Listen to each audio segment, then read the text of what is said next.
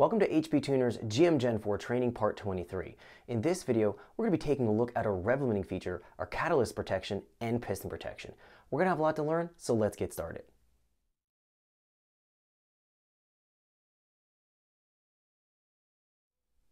Okay, so let's jump into this video and talk about our rev limiting features and our catalyst protection we're going to be working with in our Gen 4 ECMs. So the rev limiters can be applied in several different ways. We're going to have a fuel cut, a spark cut, and then we're going to have an actual throttle cut. So we have the choice how we want to implement our rev limiters on our Gen 4s.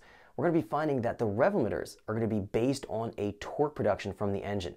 Because we're registering our air mass coming in the engine, we're going to be able to calculate our engine's torque. And therefore, we can manipulate either of our cuts, whether it's going to be fuel, spark, or throttle cut, in order to achieve the desired torque output while we're on the rev limiter. We can use this to our advantage and have an incredibly smooth rev limiter. I'm going to be showing you how to do that with a throttle cut.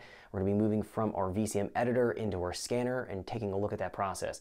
We're also going to be taking a look at our catalyst protection. That's going to be protecting the cat in case it starts to get overheated and we don't damage it. We're going to be taking a look at how to implement the catalyst protection, keep it in place so that if you're on an automatic transmission in a truck or SUV, you don't lose your active fuel management or having your torque converter not go into lockup mode. We don't want to have that situation happen, so I'll be walking you through that as well. We're going to have a lot to cover, so let's jump into the video so we can check everything out.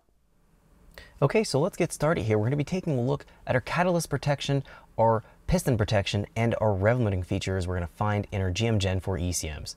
So let's jump in here to the calibration file we have open. This is going to be from a Yukon Denali. It's going to be an E38 ECM. So let's jump in here to this calibration under engine.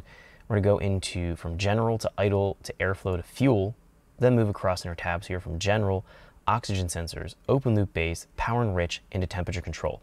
This is going to be where we work with our catalyst protection and our piston protection. So let's take a look at our catalyst protection first. What this is going to do is add a bunch of fuel when we're at wide open throttle to try to cool down the catalytic converters.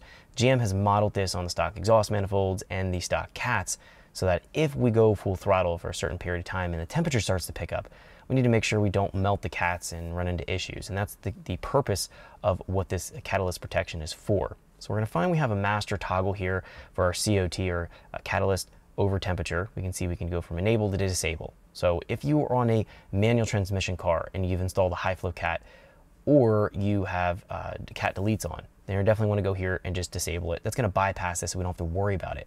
What's going to end up happening is if you put long tubes on the vehicle and you've done, or you've put test pipes or high flow cats, everything is going to be thrown off on the modeling here from GM. And it could kick in when we don't want it to, when we're at power enrichment or wide open throttle, and it's going to be dumping a whole bunch of fuel